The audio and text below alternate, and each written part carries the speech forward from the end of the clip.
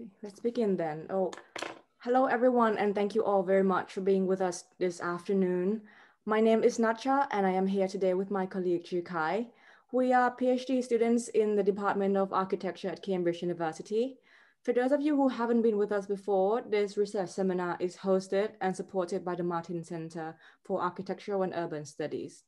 This is a research arm of the Department of Architecture at the Cambridge University. Today, we welcome you to the 5th seminar in Easter term. This is the 51st annual series, and it is themed around the discussions on architecture and energy. Our speaker today is Dr. Ken Yeang, who of course is no stranger to many of you in the audience. It is our pleasure and our honor to be able to welcome Dr. Yeang to deliver today's lecture. Now, onto some quick housekeeping before we properly begin. The talk will be about 40 minutes, and then we will open up the floor to questions. If you have any questions during the talk, please feel free to type them in the Q&A box, or if you can wait until the end, you could virtually raise your hands by clicking the hand button on the bottom of your screen, and then we will invite you onto the panel, and you can switch your video, your microphone, and you can talk to the speaker directly. This is a lot more interactive, and so if you could do that, that's so much more preferred. I should also make it clear that the webinar today is being recorded, but this will be stopped as soon as the questions and answers starts. Now, without further ado, I'd like to hand over to my colleague to introduce our speaker. The floor is yours, Kai. Thank you, Natcha. And I'd like to take this opportunity to thank Dr. Ken Yeang for coming here in the Martin Center Research Seminar today. As one of the graduate students in the Martin Center, I have been reading many of Dr. Ken Yeang's work about the green design, especially the design for resilience based on science of ecology, just as stated in the topic of today's lecture. Now, I would like to introduce our speaker to our online audiences, including those who are not specialized in this field. Dr. Ken Yeang is both an architect and an ecologist. He's the executive director at TR Hamzah and Yeang in Malaysia. His ecological architecture and eco master plans have a distinctive green aesthetic, which are beyond the conventional accreditation. He trained at Architectural Association School, followed the doctorate on ecological architecture and planning at Cambridge. He has authored over 12 books on green architecture. The Guardian newspaper once named him as one of the 50 people who could save the planet. His rationale is that the planet's ecology is the final environmental baseline upon which all humanity's activities take place, where their negative impacts affect the planet's health. In today's lecture, Ken will discuss the ecocentric approach that redefines designing the built environment as applied ecology. That's me at the end of the introduction. So I will now hand over to Ken. Great, thanks very much for the introduction. I'm delighted to speak to all of you. My topic, as mentioned, is designing for a resilient planet. And if you read the background literature to climate change and the COP21 in Paris, it'll become clear to all of you that we don't have very much time left, maybe about 20, 30 years.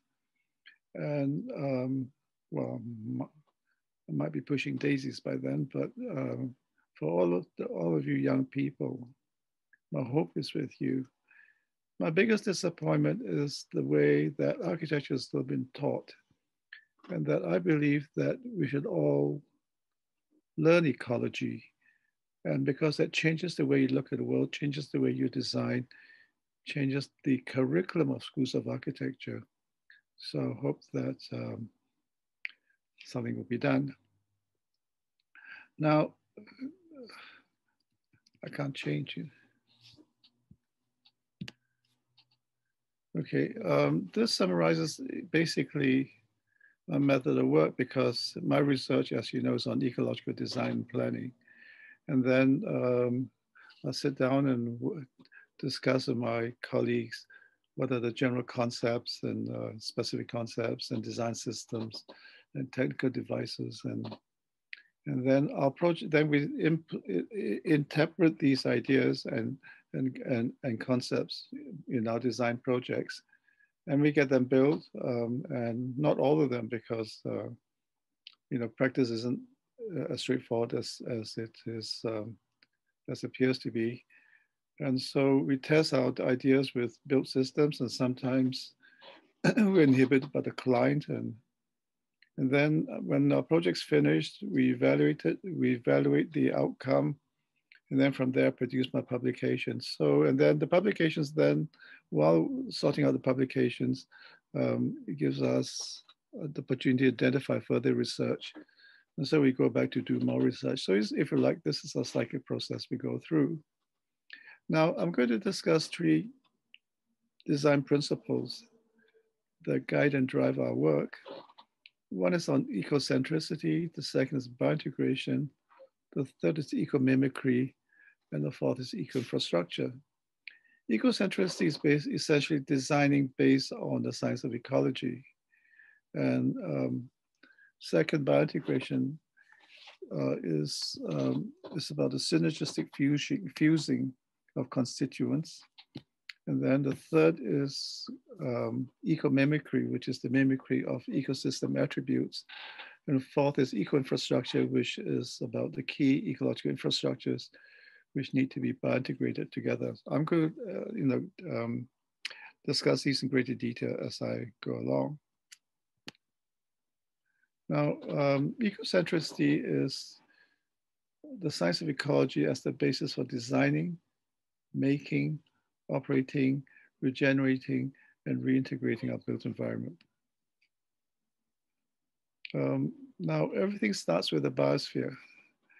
The biosphere is this thin film which surrounds the planet, and this is where all organisms live. Within the biosphere are the biogeochemical cycles. I'm sorry for the wrong spelling mistake. There's energy and material resources. And of course, within the biosphere, there are ecosystems, which are units in nature. And so the biosphere consists of a number of organic and inorganic constituents. Essentially, it consists of communities of plants and animals and the physical environment. The community of plants and animals is the biological constituents or the biotic constituents, and the physical constituents are the abiotic constituents. Now, within this scheme of things, there's us as human beings. We are obviously part of the communities of plants and animals, but we're very different. We're the most powerful of all species, as we're able to, change landscapes, change waterways, deforest the planet. And now we are so significantly changed the planet's climate, and that there's projected that hopefully in 30 years' time, the increase in temperature of the planet would not exceed 1.5 degrees, but it's likely it will. And then we as a biotic constituent, as one of the organisms in the planet, make things. We make more things than any other species in nature. In fact, we contaminate the earth with things. Now, the built environment in this context refers to not just buildings, but refers to cities, urban areas, transportation systems, structures, artifacts, and even food. And so, if you like, the relationship between the biosphere and our built environment is that the built environment takes in inputs from the biosphere and discharges outputs. And if you articulate this a little bit more, then inputs consist of energy, water, materials, food, including people. And then outputs would be energy, materials, people, the built system itself. At the end, is was used for life. And the built environment has 3 levels of impacts. The first impact when it's made, operational impact when it's being used, and there's the end impacts at the end of its useful life. So now, what happens is that the outputs that we throw away into the environment gets thrown back into the biosphere. We talk about throwing things away, but there's no away. The away is the biosphere itself, because the Earth itself is the closed system. And so as we continue to make things, could continue to make emissions, we throw away rubbish, throw away plastics, we contaminate, and the very, the very environment that we live in. And so that is the cause of environmental degradation. So now we need to biointegrate. The principle of biointegrate is that if we're able to biointegrate everything that we make and do with the environment in a seamless and benign way, there won't be any environmental issues. And so the crux of ecological design is effective biointegration. And biointegration is both physical and systemic. Now, I draw an analogy between what we do and what doctors in the medical field do with prosthetic devices.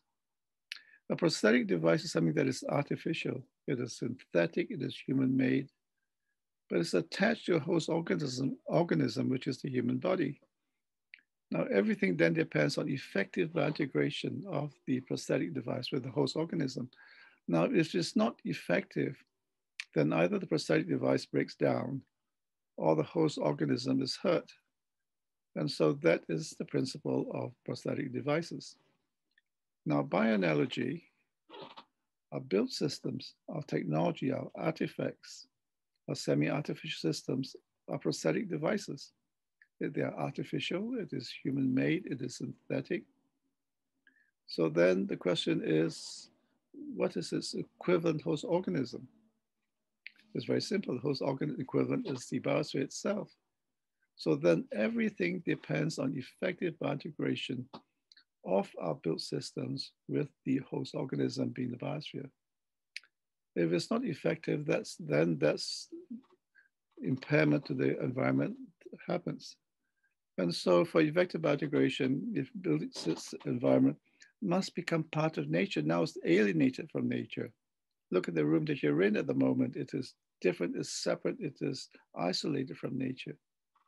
And my thesis here is that the built environment must become a human-made ecosystem. So that leads me to the third point, which I call ecomimicry. And that our built environment needs to be remade to become part of nature. And mimicry basically means emulating, replicating, and augmenting ecosystem attributes into the built system. And this is very important, and I just want to emphasize this, because if we don't emulate and replicate and augment ecosystems, we then becomes alienated from nature. By alienation, then it contaminates, it affects, it changes, radically affects the natural environment, and this is when the impacts affect every aspect of our lives. Affect the air, affects the water, affect the land that we live in. So I started to do research on ecosystem attributes that we need to emulate.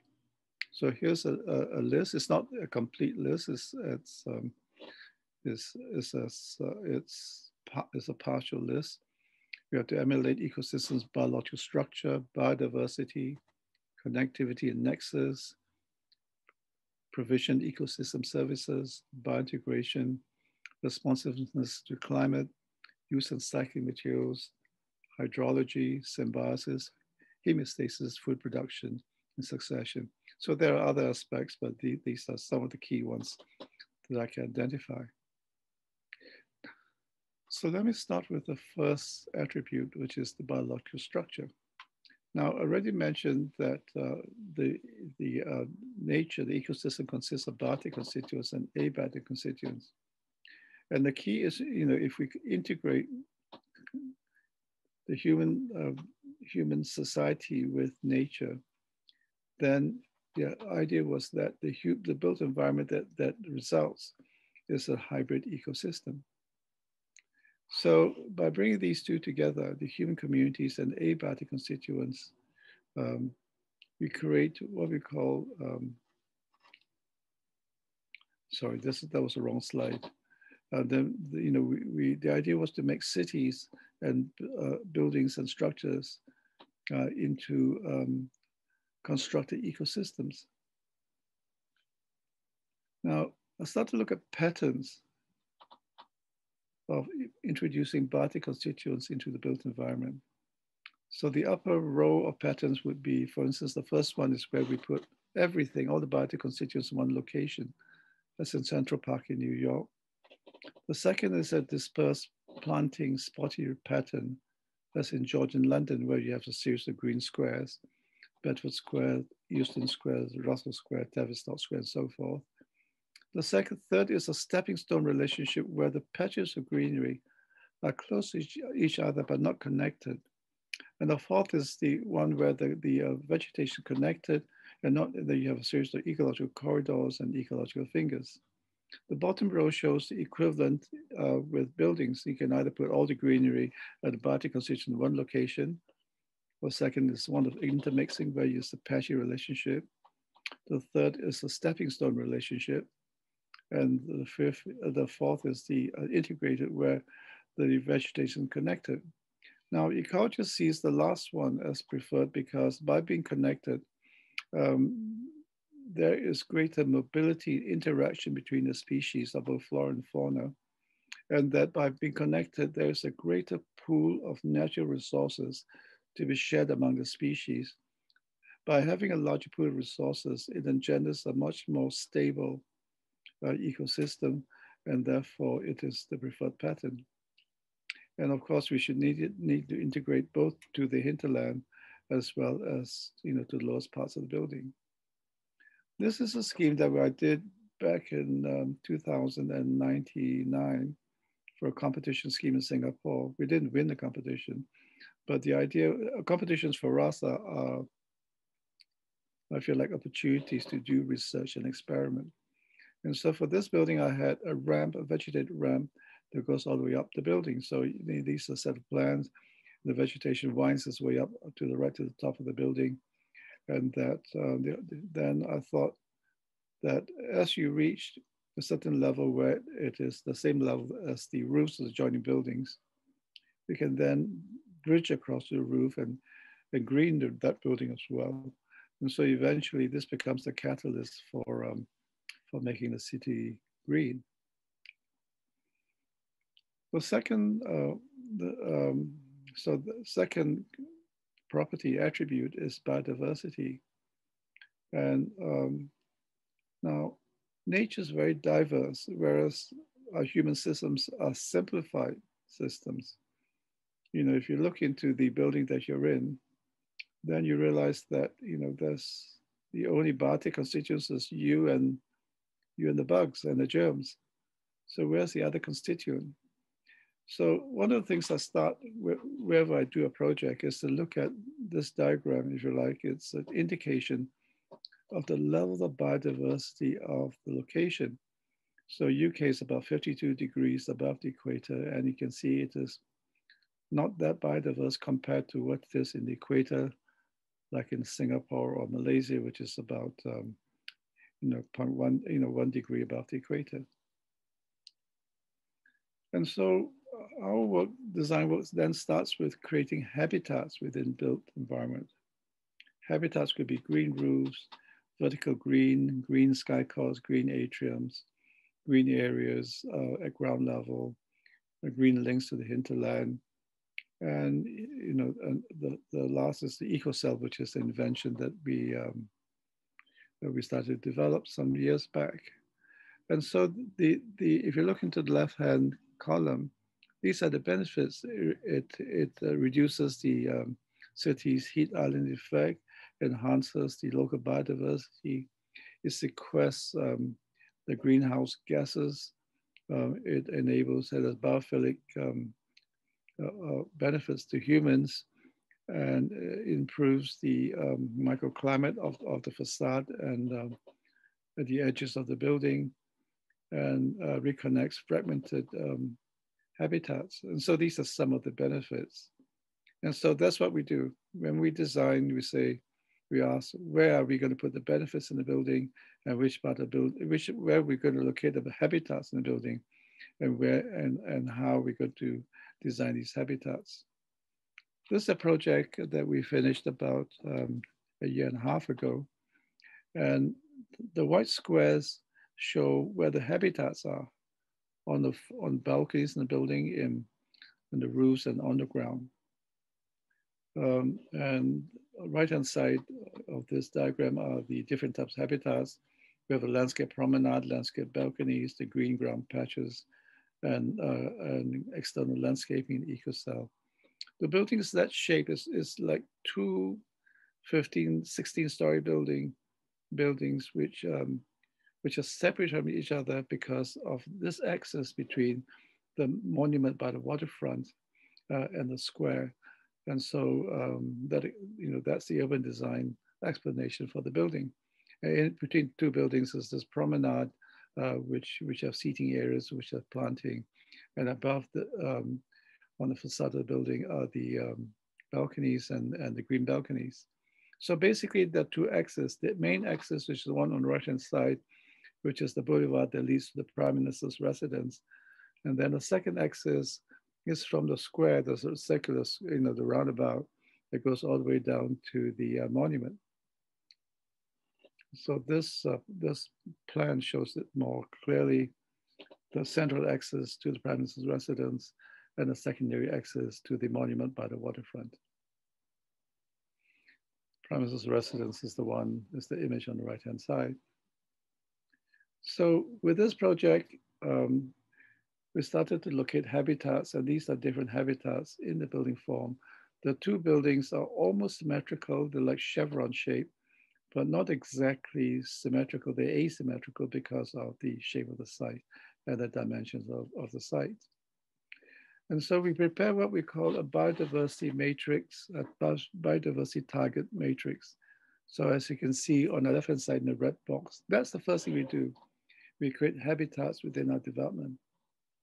Now, secondly, we identify native fauna that we want to bring back to the site that is not hazardous for human beings, whether for feeding, for breeding, or for refuge from prey. Having identified the fauna, that becomes the left-hand axis. We try to then identify the flora that will attract the fauna. And having identified that, we then integrate all of them together and look at where they interact for each of the habitats. And that provides the basis from which we design the habitats and the landscape components. So this is, if you like, the ecological biodiversity approach in which differentiates what we do from other architects who just put vegetation in the buildings. Most architects put vegetation in buildings as decorative items, which is actually an anathema to an ecological architecture. So here it is. You can see the axis. You can see the Millennium Monument, which is that spire at the bottom of the waterfront, which was also designed by us about 8 years earlier.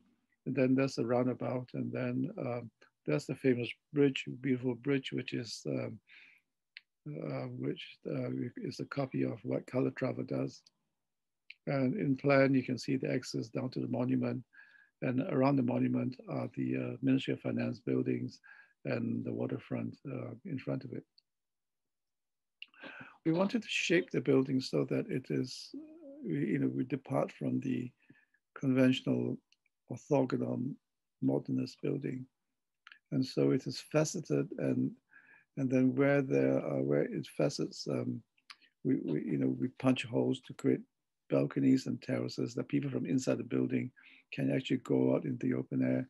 And then along the folds of the facets, we would slice it, so that this articulates the facade.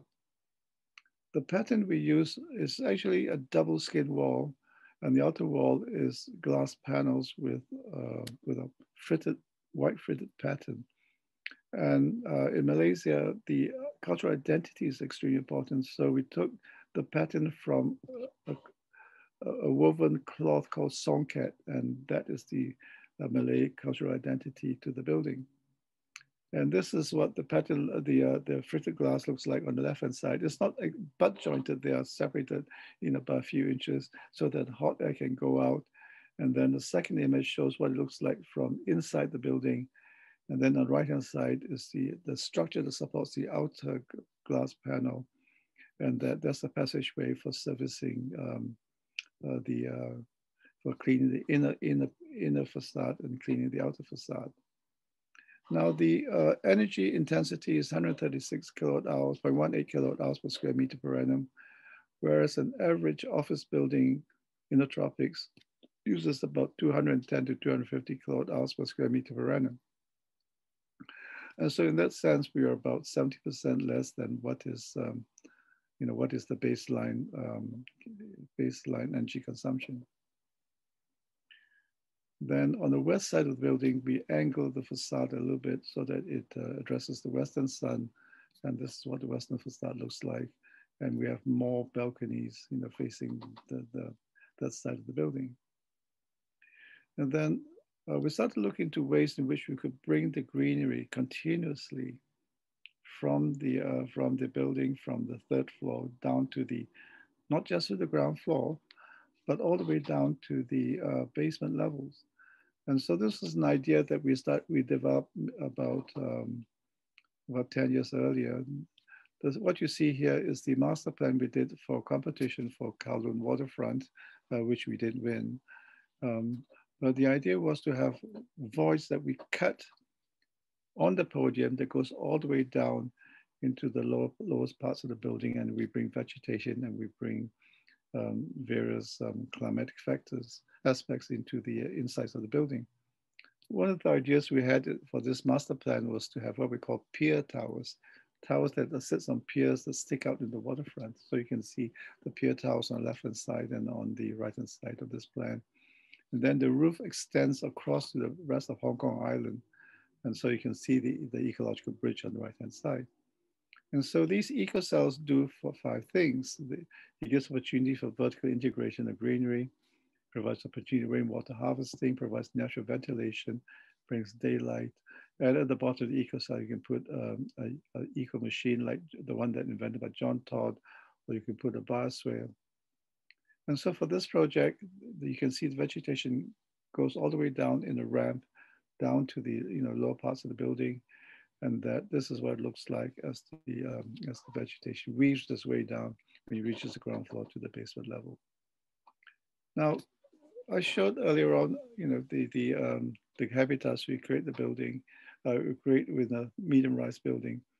Next question then is, how do we apply this to the high-rise? And so this is a project that is now under construction. It's a 36-story building. We start by doing research on the surrounding ecological context. And from there, our site is that little red dot.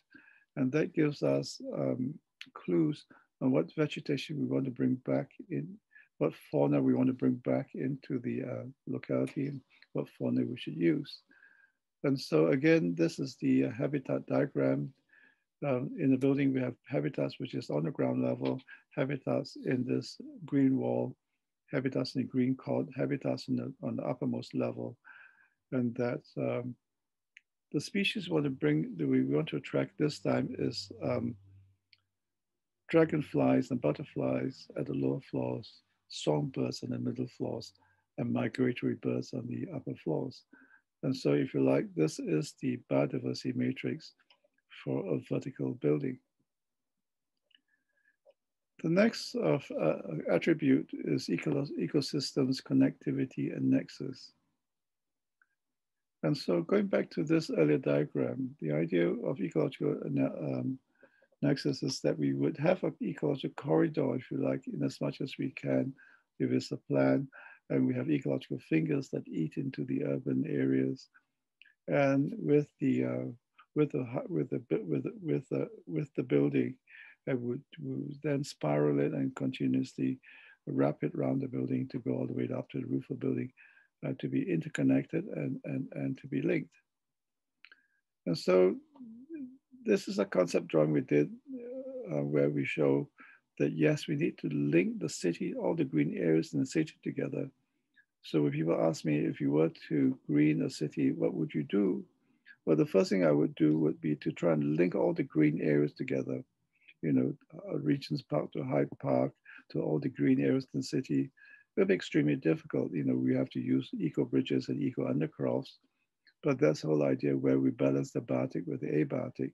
Then when we reach a building, then we should go up the building continuously, not just at the ground level, but up to the top of the building. So this is the idea, this is the concept that, you know, of what an ideal eco-cities should be. So back to this building that I showed earlier on, where the vegetation climbs all the way up to the tops of the building. This was, well, I think I did this back in 1999. And so it wasn't until 2006, 2007 that we finally got the opportunity to implement this idea. This is a concept drawing. So this time we put a walkway next to the vegetation, the ramp, so that people can service and can walk around the building without going through the usable areas, user areas. And so this was a concept drawing showing the vegetation as a ramp, a planter box, and that with the walkway on the side of it. And so this is, here it is completed. You can see the walkway, people walking around the vegetation, sun shading on top, and the glazing of the building on the right-hand side. Now, the idea was that as we ramp up the building, with every facade, we climb a floor. And so this way, the vegetation, weaves its way up the building. And we started to call this a park in the sky because, you know, it is all linked and people can walk. And if you stretch it out, it's about 1.3 kilometers long. So it is a linear park. And this is what it looks like in certain parts of the building. And that from a distance, you can see how it climbs a floor. The building on the far left is a building designed by the famous Japanese architect Kisho Kurokawa, who's my friend actually. I invited him to speak at Cambridge University School of Architecture back in 1970. And that this is in the 1 North District of Singapore. And here's the actual building itself. And this is the vegetation that climbs up to the top of the building in a continuous way. This is one of the landscape bridges, landscape ramps on the facade of the building. And that, well, to avert the boredom of a linear park, at corners, some of the corners, I would open it up to create terraces. I call them some mini plazas or pocket parks. And so that, you know, that's a ramp, and then it opens out to the park into little plazas, and then it goes around the building again, working its way up to the top of the building. And so you see this square here, and these are the floor plans of the building, and that the shape of the building and the shape of the site was given by the original master planner, who is Zaha Hadid, and she set the building limits and building constraints and the built form limitations to the building. And the red squares here shows the terraces and the balconies to the building. And, you know, on the right-hand side is one of these balconies. People can actually go out and, you know, have a puff and a cigarette, or they have the lunch or the breakfast, or, you know, or tea.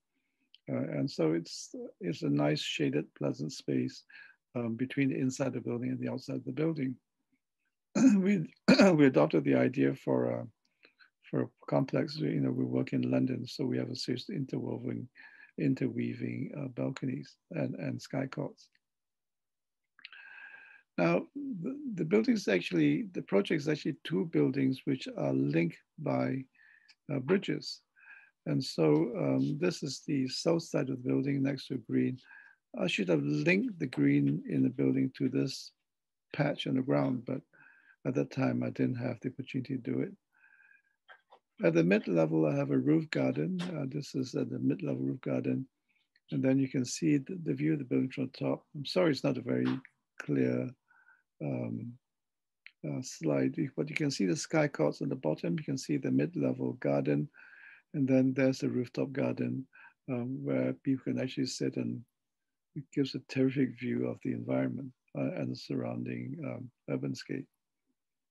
Now, in Singapore, to get a rating one of the criteria is what they call it the green criteria, where the greenery in the building has to be more than the greenery on the ground that it sits on.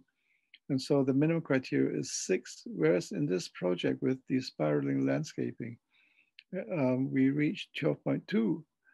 So we almost double what is required by the authorities to achieve a platinum rating. And this is very important because, you know, even though whether you work with BREEAM or work with LEED, these are just guidelines. We should exceed it as much as we can. And so the buildings actually consist of 2 separate blocks, A and B, linked by this the skin, and in between is an atrium. And so here, just looking up at the atrium, atrium is the glass roof. The glass roof is operable so that on a normal day, a hot air can go out, but if it rains, it has sensors that automatically shuts it. And so here's the atrium, here's the glass roof on top of it. But on a normal day, it just opens out so the hot air can go out.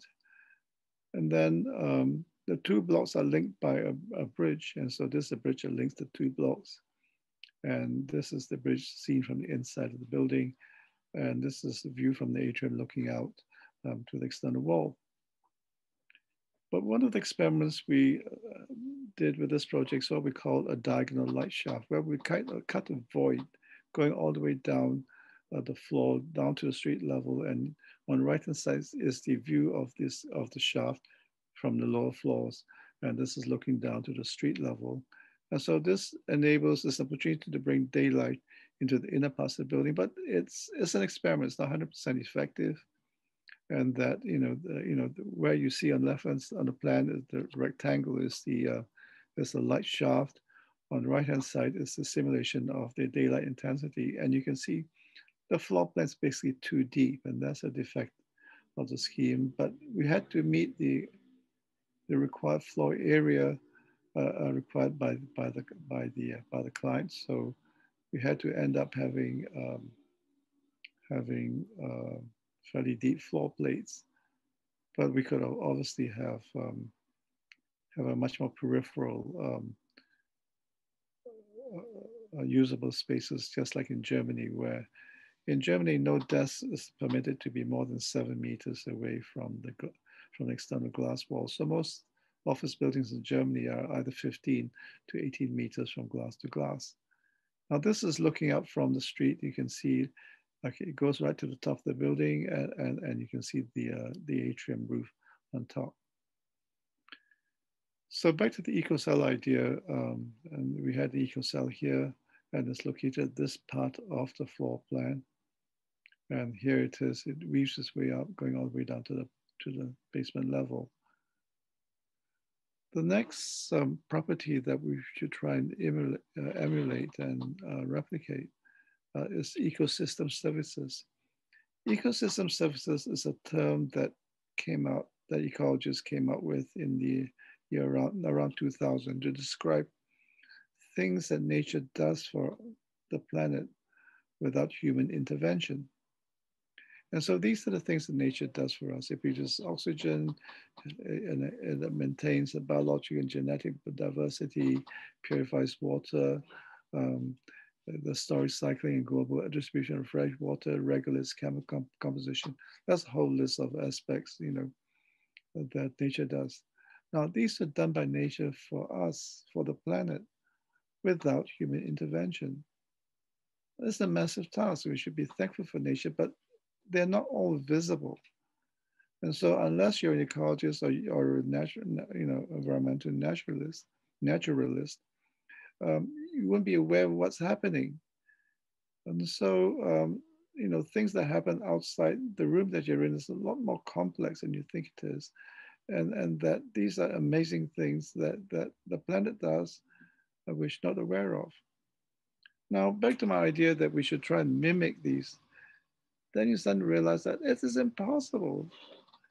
There's no way we can mimic the production of oxygen to extent that nature does. There's no way we can produce energy the way, photosynthesis the way the extent that nature does. And there's no way we can sequester and detoxify human industrial waste to the level that nature does it. And so what do we do? So is this just a pipe dream to, to imitate and to emulate nature, one of the properties of nature? And so we thought and thought and thought, well, we thought that maybe the solution is not so much to not to imitate 100%, but make use of nature, augment the built environment with nature. And so we came up with the idea that we should weave nature into our urban environment. That means, just like, two clasped hands, the one set of fingers will be nature, the other set of fingers will be urban environment. And that we have an ecological corridor that connects all these together. And then we ecological fingers that weaves into the built environment and goes into the hinterland. And so this was a master plan for a site in the Reunion Island, which is east of Madagascar. The Reunion is it's French territory, and you can see the shapes of the urban fingers, and you can see the shapes of the vegetative fingers, and so that they're so close together, or not so close together, close enough, so that the ecosystem services from the green areas benefits the urban areas. We did some studies, and we thought we experimented, and that the urban fingers would be about 30 meters maximum, and then the green fingers could be about 20 meters. And so in this way, as against, let's say, in London, where Hyde Park is miles away from Hackney, or Regent's Park is miles away from the bottom of London. And so this is the aerial view of the development. You can see the nature coming all the way up from the waterfront. We have a ecological finger corridor that picks up all the vegetation, brings it all the way up to, to the inner parts of the island. And then the urban areas goes all the way down. So this was the idea that we cannot imitate nature. We can imitate nature's abilities to provide ecosystem services, but we can augment the built environment with nature in close proximity so that the ecosystem services provided by nature is cheek by jowl with the urban areas. And we're trying to avoid, pristine edges because, species preferred, curvy, a sort of fuzzy, curvy linear edges. So there are places to hide, places to breed, and so forth. So the next aspect is eco-infrastructure. This is then another idea that we had, that ecological design is a seamless and benign biointegration of the series of infrastructures. The infrastructure is nature itself, which is itself regarded as infrastructure, the hydrology of the natural environment, which is regarded as infrastructure, the built systems itself, and human society. And so all these four components are key infrastructures that need to be woven and biointegrated together. So the first one is nature itself as an infrastructure. The second is water, the hydrological regime. And then the third is our human society, our social, economic, political, and other institutions. And then the fourth is our built environment, the structures, and the infrastructure is both external. So these are, external, but obviously within buildings, the utilities within the building itself is the infrastructure, but it's hidden because we hide it within the walls and within ducts and in the floor. And so these are different components of each of these infrastructure. And so ecological design is to integrate all these four into a whole. Now, obviously, this is the challenge of ecological design. This is easier said than done. But that is what ecological architecture should be. That means we synergistically biointegrate nature with our built environment, with our human society, and with the hydrology of the locality. Now, infrastructure then should drive what we do. And so if the existing city would have existing infrastructure and buildings attached to it, but the infrastructure of the existing city isn't green. And so a lot of architects, when they put green buildings in the city, they have to connect to some extent to the existing infrastructure, but you can never make a city green that way because it's only partially effective. So the most important idea I want to leave in your head is that we should start by making our infrastructure green. And anything else we put into connected infrastructure, makes it easier to green the whole city. And so when you talk to a green designer, the first thing you need to ask them is, where does the energy come from? Where does the water come from? Where does the sewage go? And what's the telecommunication systems that you use? These itself should be green. So ecological design should start with making the infrastructure green and not just doing individual green buildings. And so back to the idea of the infrastructure, I color code them. I call nature infrastructure as there was a spelling mistake there. The green, the human as red because it's the color blood, the water to be blue, and eco-technology and our built environment as gray. This is a master plan that we did in Bangalore. On the right-hand side of the site, which is the western side, is a forest reserve. So the idea then was to collect all the diverse species in the ecological spine. Then we stretch it across the site as you would, stretch a strip of chewing gum. And then we're trying to link it to the adjoining sites so that we can try and interconnect as much of the plots as possible. This is the master plan for the scheme, and you can see the green infrastructure, which is which is green colored, and that's a spine, and we brought it across the site, and here it is stretching across to the other end. So this is the green infrastructure for this particular master plan. And so in our designing, with master plans, we start with the green eco infrastructure, and from there, then other infrastructures, are added. The gray is the road system, and then where it crisscrosses with the green, we would have ecological bridges and ecological undercrafts, and the water system goes underneath, and then this is the human society systems and the different activity zones. Now, next would be ecosystem hydrology. And for this project, this is the water reticulation system, but the white squares show the detention ponds where the water is brought back into the ground. And so my whole idea was that we try and close the loop as much as we can within the built environment. And then anything that we cannot reuse and recycle, we bring it back into the ground through a number of bioswales, through permeable paving, through rain gardens, and so forth. And so this is the, if you like, the cyclic system.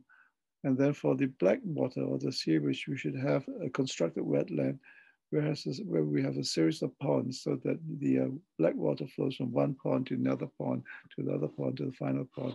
So in the process, it is cleaned, it is filtered, so that when the water reaches the final pond, it should be almost potable.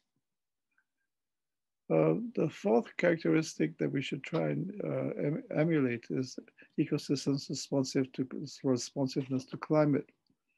Now, the world consists of a number of climatic zones, and that determines the ecology of that location. And the ecosystems respond to that, to the climate. And this determines the species of fauna, species of flora, determines the soil, determines the seasons of these particular localities. So the ecosystems respond, to the climate. Now, what we have in a cold climate, as where you are in the UK, is that you have a cold winter and you have a hot summer, and that's indicated by this dotted line, which is the blue dotted line. The red line is a straight line. This is what engineers want us to have. They want to have consistent temperature throughout the whole year, consistent air change, consistent internal conditions. And this is a high energy solution. And so what we should try and do is to try and optimize um, passive mode design, which is designing with the climate locality. And so as you can see, you have winter and the summer. These are two extreme seasons. You have the mid-seasons, which are a nice time of the year. And so the full mode is the red line. And at the moment, it uses mostly non-renewable energy. And that makes it a high energy situation.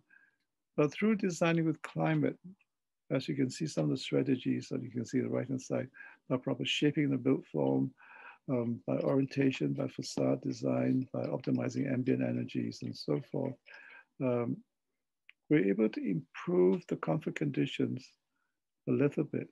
So that is the white line that you see there.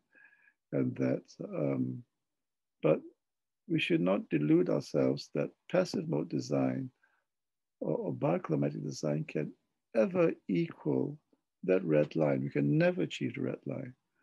And so the next stage then would be, what happens if we use partial mechanical electrical systems? So I call this mixed mode, which is this dotted line. So we improve a little bit further. And ideally we should use, the last would be what I call full, productive mode, where we use renewable energy, but we should try and get as close as we can. But in practice, it doesn't need to be 100% consistent throughout the whole year. You can vary a little bit. In winter, we can wear warmer clothes. In the summer, we can, I'm not saying we're going to go around stockers, but you wear less clothing, wear lighter clothing in the summer. And so productive mode is that dotted line on the right-hand side where we use renewable energy, solar energy, tidal energy, and wind energy. And so, if you like, this is how we can design, for low energy, nearing towards net zero energy in our built environment. Now, in London, we did the extension to the Great Ormond Street Children's Hospital, and the idea was to use natural ventilation to extend the mid-season as much as possible. Extend mid-season into winter so that it reduces the period for cooling, for heating winter, extend the mid-season into the summer through the use of natural ventilation. And so here, this is the, oh, sorry, I got a little extra slides.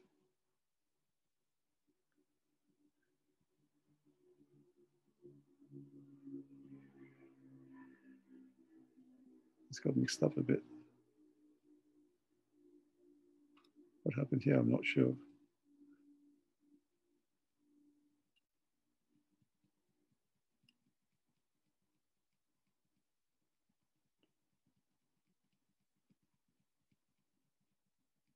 Firstly, did you change my slides? No. Huh? No. I don't know what's happened here. Anyway, the building that we did with mixed mode is, well, this is the Great Ormond Street Children's Hospital extension. And as I mentioned, we should try and extend the mid-seasons. And the extended building is that part of the existing hospital. And what we did was to put a flue wall in front of the building, and the lower 3 floors are the coffee house and the lounges, which is occupied by, operated by Walt Disney, because this is a children's hospital. And so you can see the flue that on the outside, which sucks the air from the bottom and through these floors, and that's a valve at the top of the building that lets the air out. And so this is the valve at the bottom of the building, and that's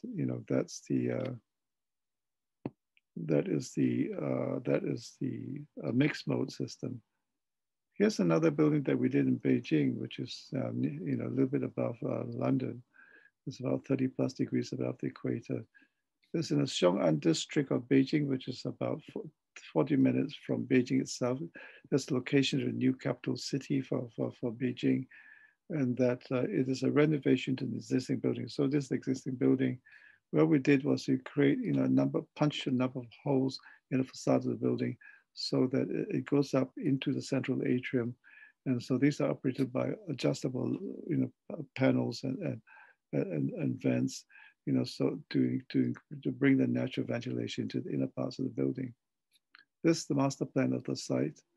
And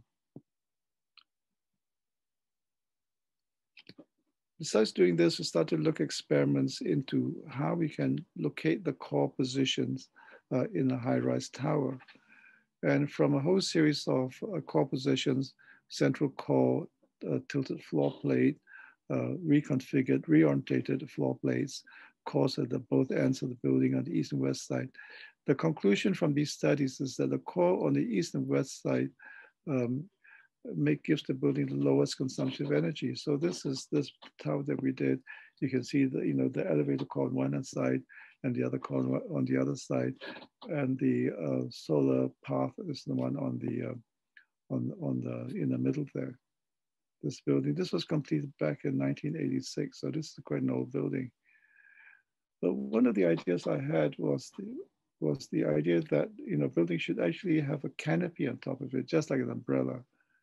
An umbrella actually is a very cybernetic device because depending on the direction of the wind and the rain and the snow, you can actually tilt the umbrella to keep out the sun, to keep out the rain, keep out the wind, depending on the conditions you want. And so this is my, if you like, my golden chalice, to do a building with an adjustable canopy that automatically changes and adjusts itself depending on the seasons of the year. And so these are different canopy designs that we did. This canopy over a station. This is a master plan for a university in a competition that we won. And this is the university hub where we took the fritted glass pattern again, we put it horizontally, so it becomes, a canopy over the university hub. And it's what the canopy looks like. This is a canopy for the Yeang station, which is not built. Again, it is located about 40 minutes from Beijing. This is the master plan for the station. And this is the low floor showing the greenery that connects up to the roof of the building. This is a building that we did back in 1985. And we started to explore the idea of a louvered canopy, where it lets in the morning sun, keeps out the afternoon, the midday and the afternoon sun. And so this is on the eastern side, you can see it's shaped to let in the morning sun. And you look at the cross section, it keeps out the afternoon sun and the midday sun and the afternoon sun. And the whole idea was that the swimming pool then becomes an evaporative cooling device that brings cool air into the upper parts of the building. This is the plan of the building. It is it is perforated, if you like, north and south and east and west. And this is the passageway from the entrance of the building. This is a staircase that takes you up to the top of the building. And then we discover, little ideas such as the wing, the wing wall, where it deflects the wind from the southwest, from the southern part of the wing into the inner parts of the building. But if you look in the floor plan, the walls, if you like, are angled. This merges the insides of the building with the outside, so that it blurs the distinction between inside and outside. And so, if you like, the building becomes a series of indoor-outdoor courtyards, A and B, and and it was 2 other courtyards on the north and south. The building uses about 42 kilowatt-hours per square meter per annum, whereas an average house uses about 60, and office building uses about 131. So this the bioclimatic design principles, is effective in this building.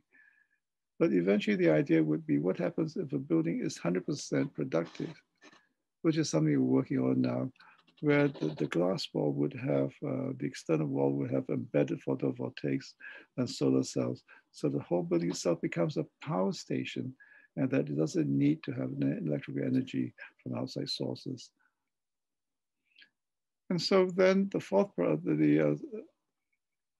eighth property is the cycling materials. It is more, if you like, a system of how we use materials, but it also affects the way we design the building, where the building should be designed for as DFE, designed for disassembly, so that the building components itself could be replaced and could be reused and that is easy to disassemble. And so the idea was to close the loop as much as possible. The output is reused, recycled, and those that we cannot, we reintegrate back into the biosphere in a seamless and benign way. This is a diagram I've been working on. It's not 100% perfect, where the energy the non-renewable energy you take from the planet is used for different stages in the flow of materials, of extraction to processing, to manufacture, to distribution, to retail, to user, and then it is recycled back into different stages. And so, but this is something outside the scope of the architect. Is something that the city, the government, utilities, have to implement. And we're doing this in part where households start to separate the waste, and so that it is for recycling. And certain parts of London are very effective in doing this. But we should extend this to not just the household waste, but also to the building itself and its useful life. And so in this list of ecosystem attributes, the last 4, I've not able to get around to those yet. And they are just pending my agenda of things I have to do in our research. And so now I'm going to end in a minute. Essentially, these are the 4 principles that I discussed. Ecocentricity as designing based on the science of ecology, integration of our buildings and systems together, both physically and systemically. Ecomimicry means emulating, replicating, and augmenting ecosystem properties. And the last one, infrastructure as a way of designing our master plans and built environment. Now, we're still a long way to go. Here's a lady with an artificial prosthetic device, but it's early days. Can you imagine that at the moment it is just physical integration? To some extent, you can connect it to the muscles in the body, but we haven't been able to connect it to the nervous system and the other systems within the body, because if we connect it and we punctures the human organism, then it is as an open wound. It can become septic. It can, you have all sorts of issues. And so even with prosthetic devices, we have a long way to go. And this is just to remind you of the ecosystems. But actually, I've put a box around the human society, human community, because everything depends on us as human beings. Now, let's say in an ideal world, we got everything right. We designed the ideal, perfect ecological building where it integrates with nature. All the built systems are recyclable, reused, and have minimal impact on environment, and the water, operates a closed cycle. But what happens if we as human beings, we don't behave, we don't respect nature, we continue to destroy nature? So at the end of the day, ecological design is not just architects and designers and engineers designing the best ecological buildings. The human society has to change, his lifestyle has to change, the food that he eats has to change, and the way it uses the natural environment has to change. And so at the end of the day, we are one of the key factors ourselves as human beings in ecological design. Thank you.